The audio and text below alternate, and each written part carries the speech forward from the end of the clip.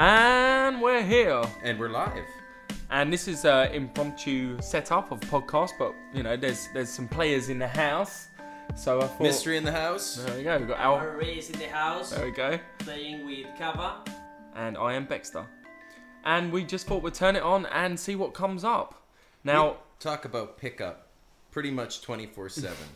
So at some point during this conversation, I have a suspicion that the topic is going to steer its way to women. oh my God. So turn this off if you're not into women. Hey, whatever you're into, that's all cool. Oh, it just showed that one viewer left. There goes Cecil. So Alvaro, you've come down all the way from Madrid to film a little thing with us and hang out because we haven't seen you since, where was it, Mexico? For your birthday? Yeah.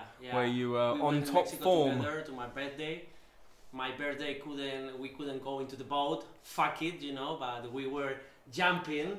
You didn't jump with me, We were meeting girls, eating in a buffet and bringing a lot of Mexican girls. So that was really cool. What I find with you, and I found this in a few other people, but especially you, is when I'm trying to go from A to B, when I'm with you, I have to go from A, B, C, D, and sometimes back to B, and then all the way to Z, because you stop nearly every nice girl on the street.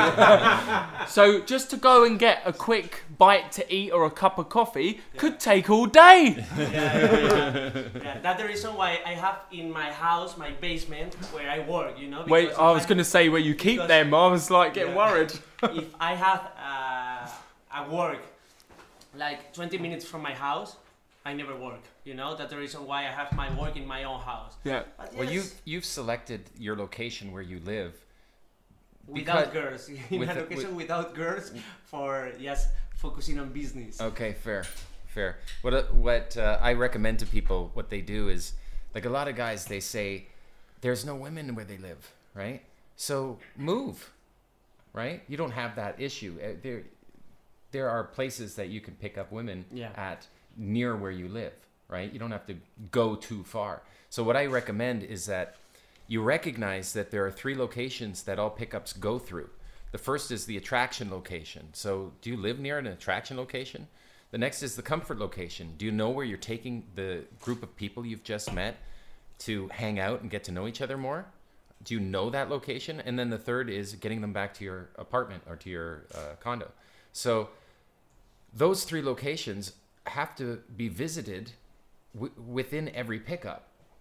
And when I was living down in LA, I made sure that those 3 locations were not more than 2 minutes walk away from each other. Yeah, cool. I was living right off of Sunset Boulevard. So that was our pickup location, or target rich venues were there. And then there was this restaurant where we could grab a bite to eat 24 hours called Mel's Diner. I went there. The very famous Mel's I went Diner. You have got to try the chocolate milkshake. It is to die for. At least that's what I'd say, and they'd come. Right? Bring all the boys to the yard. They brought them all, and then some, and a bag of chips. And the third is bringing them right up to where I was living, which was less than a 2-minute walk from Mel's Diner. So all 3 locations were visited within 2 minutes walk from each other. And I thought that was just a trifecta. Yeah, you did. Was that planned when you That bought was- the place? that You're like, was- we need to get a place near these points. That's exactly what I did. And before then, I just accepted the reality that I lived 25 minutes from downtown Toronto, and it was always cold. It's cold more than it's warm up there. And I was accepting it. So it wasn't until I was moving down to LA that I had that epiphany, that desire, that call to action to actually put together a nice setup for me so I had less logistical problems. Yeah. That's a logistical problem. If you go to a club and you don't know where to take them to afterwards. Oh, what's open now? Oh, where they're coming outside with us. So do I take them home? I want to take them home, but my place isn't ready. And that's just setting up for failure. A lot of people shoot themselves in the foot. Yeah. They do that on purpose. It's self-defeating behavior. They fear success. So that's the thought for the day. Don't fear success. Handle the logistics and get the girl. So what's been the most interesting thing about your journey so far? Because you've been all over the place. You've been in Mexico, Cuba, all over. So Mexico, Cuba. I've been in New York, LA. I met you in LA. Yep, we had fun. I've been in London, but my best experience, by the way, was in Mexico because I've been with you. I've been with Mystery. So we make a really good team, and I try new things. You know. When I was in Playa del Carmen, I met a bisexual girl. She know me because of the YouTube videos. And the time we made the bootcamp, I invite her to come into the bootcamp. So with her, I can try really new things. The people normally think that the Mexican girls are really close in mind and they can do crazy stuff, sexual crazy stuff. And I discovered that no. Mexican girls are the same that Spanish girls are the same that Chinese girls. Attraction is attraction It's in not a every choice. fucking part of the world. Attraction, as David D'Angelo says, yeah. is not a choice. Of course. Yeah. Everywhere in the world, every woman has the same emotional circuitry. It's as simple as that. And so change your mood, not her mind. And be attractive. If you are attractive, the girls in every part of the world are going to find you attractive. So How do you define that? How do you define attraction? What do we as men have to do in order to trigger attraction? For me, the attractions start by you. If you are happy with your life, if you have a really attractive life, if you travel, if you have a good job, if you work on your body, if you have good conversation, all the girls are going to be attracted to you, you know, because you are not the typical guy. You are a guy that makes all the time count when you are with the girl. So if you take care of yourself, the girls are going to be interested in you. Then, if you have an attractive life, you can use techniques, you can use routines, and they are going to work really well because they are congruent, you know. And if everything is congruent, if everything is real, it's going to work no matter why. Congruence. Congruence is where what you say and how you say it match. Because sometimes you can be incongruent when you learn someone else's story. Yeah. Someone tells a story and you want to use it in field, but you haven't had the chance to repeat it a few times, right? So then what you say and how you say it just don't make sense, and it comes off, well, people in field, if they say to you, is this a survey? Then it feels scripted to them, and they can't help but note that, and oftentimes they'll comment on it, and you'll blow up from the set. You'll blow the set out. Or another one they say is, what are you selling? Right, exactly. Or are It's you an like, actor? You sounds like a pitch, yeah. Yeah. It's and like- that's just incongruence. Yeah. What you should do in order to solve incongruence, because you may have some with some of your routines. They're new routines. You read them off the internet. You know they work because they're in the hands of capable POAs around the world, and you know that it's not the material, but it's you that's making this set fall apart around you when you throw in that new piece of material. Do it a dozen times. You know, a comedian, when they say a joke for the first time, they'll want to put it in their act because if it's so funny, it's worth putting in their act. Next thing you know, it doesn't work.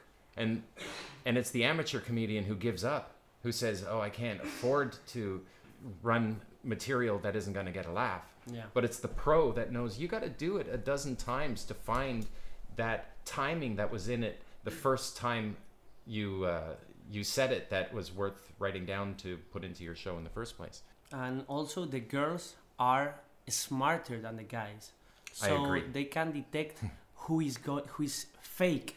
Exactly. And if you tell a routine who is not your routine, you are not going to be real. And the girl is going to tell, fuck off, you are lying to me. Like even Murder, Marry, Shag. I mean, it's a generic routine. It's not a story that's personal. It's a game that you play. Yeah. You know, we're going to play a game. It's called Murder, Marry, Shag. I'm going to pick out 3 people. You tell me which one you'd murder, which one you'd marry, which one you'd shag, and why. And you say that to the girl. And after she's, answered, you say to her, now you select 3 people and I'll answer, right? So it's a fun little game. It comes from Howard Stern, Howard Stern's radio show. He was talking about it once.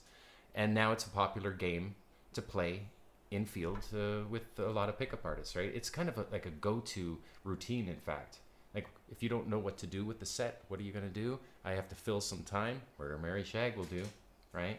It's not personal. It's just a game. Yeah. But if you haven't done it a dozen times, you won't want to do it. Yeah. If you've done it a dozen times, you'll want to do it for the next dozen times because it'll be nice and smooth, just like the way this rant came out. It's a Yeah, game. exactly. I also Smooth, like to play because I've done it before. Yeah. I also like to play in dates the question game. You know. The question game. Yeah. You have to ask a question to a girl. There are rules to the question game. And you can't repeat the same question. So it escalates. So you are going to be escalating. You are going to talk first when she was small. Then you are going to talk about feelings. Then you are going to talk about sex. So you allow yourself and allow her to go more in an emotional and sexual way. And they can't back down. Once you ask the question, how many boyfriends have you had? She can't say how many girlfriends have you had, because that's the same question, isn't it? At least you can argue that. And it's a game. And it's a game, and it's a game of frames. Yeah, whose frame is stronger, hers or yours? So you want to escalate to get to juicy questions before she does, right? Yeah, I love that one. I love that one, and you get to know each other, and it's something to do in qualifying. I think it's really powerful to qualify, especially, you know, the hot girls that you really fancy. Yeah. Because they don't get qualified a lot. They get yes men constantly. Just treating them like a princess, putting them on a pedestal. As soon as you throw a couple of qualifiers in, that immediately shows, okay, the game is on. I'm not some sucker you're going to walk over, and you've got to fight for me. And that is structuring the pursuit, structuring the challenge to be pursued. You cannot get a girl chasing you unless you do something like that. Yeah. If you're not qualifying the girl, then how can she chase that? How is she going to make herself qualify if you don't have a race? She's going to be attracted by the idea that she wants to pursue you, because that is attraction, right? You want to pursue someone. I'll have that. Yeah. The narrative of all pickups, of all great pickups, should be that the girl is chasing you. Yeah. Not that you are chasing the girl. And most guys, they blunder there. They end up feeling like, wow, what do I do? How do I get this girl? As opposed to, how do I get this girl off me? Yeah. You have more chance of getting the girl interested in you if you back away from the girl. That's why in Kino, when you're touching, when you're escalating Kino, it's the roll-off that is where all the power's at. It's not in touching the girl. It's not in hugging the girl. It's in letting go of the girl and letting her recognize that that hug was insignificant to you, that you're just a huggy guy. And it gets her then physiologically accustomed to your touch over time. Yeah, and also, always you have to be on the most comfortable situation for you. Make the girl work for you. Exactly. That's Slow why it down. one thing I do is with my Kino, She'll speed it up. I will do something I call push away Kino. And I'll do it with 2 fingers of the back of my hand, so it's non-sexual. And I'll actually like sort of push them a bit and move away, step back. So it's like, even though they're getting the Kino. This is just a light touch with the back of your fingers on her shoulder and just a little pushing her away by and move back as well. So you're like distancing yourself. So you're actually touching her. So they're getting the Kino, but they're also getting the rapport break. Right, because you're pushing away an inch with rather the back than of your fingers, though. It's rather not aggressive. It's not aggressive. And the opposite of that is, which isn't good, is pulling them in by their shoulder. You know, when guys try and talk in their girl's ear and don't pull her in. The girl in. Don't pull her in towards you. Instead, you push her away, and then she'll feel that void, and will have to fill the void by re-engaging you, by maybe even pushing you back. Yeah, they might push you back, or they'll just step closer, or they'll laugh at it, like bemused. What I notice is their feet will turn towards me and they'll step in. When I step back, they step in, and I know that that's what I want to happen. That's the narrative. That's the pickup. The pickup is making her chase me. All right, guys, we are making this short and sweet. We hope that this was of value to you. Alvaro and Beckster and I are now going to get out of the house. I hope you do too. So until next time, keep it up. Hey guys, while we still have your attention, on August 4th, 5th, and 6th, Beckster and I are headed to downtown Barcelona for 3 days and 2 nights of Bootcamp weekend. And you know what that means, Beckster? It's time to grind. It's time to grind. Limited seating's available because it can't be a cock farm. Fair enough? So, to purchase your golden ticket, do so early because before Sunday the 23rd of July, midnight, you'll get it for only £997. Regular £12.97, and you can use your local currency converter to find out what that is for you. Friday the 4th, we begin at 6 p.m. We go till 9 p.m. That's a seminar. Then at 10:30 p.m. until 2:30 in the morning or later, we are in field. You will be in field with us, Mystery and Beckster. On Saturday the 5th, from 2 p.m. until 9 p.m., seminar. Then, once again, in field we go. Then on Sunday at 2 p.m. until 6:30 p.m., we debrief. And that means we find where the holes are in your game so that we can fill them in for the next 6 weeks while you integrate everything you've learned over this long weekend. So we would love to take you through the nuts and bolts of everything, systematically break down what you're doing wrong and correct, and really enhance your game to the next level. So get your golden ticket now, save money, get yourself a flight and an Airbnb. If you need to, you can even share an Airbnb with a fellow student to save some coin on that. And we hope to see you there. Barcelona, August 4th, 5th, and 6th. It's going to be magical.